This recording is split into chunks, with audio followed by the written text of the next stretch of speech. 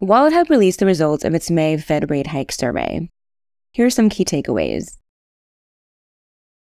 46% of people say the Fed's interest rate hikes will affect their summer plans. Nearly 7 in 10 people say their wallets have been affected by the Fed raising interest rates. 27% more people feel upset about the Fed raising interest rates, again, compared to March. 71% of Americans say their monthly grocery expenses have been affected by inflation the most, followed by gas and housing. 42% of Americans are very concerned about inflation right now.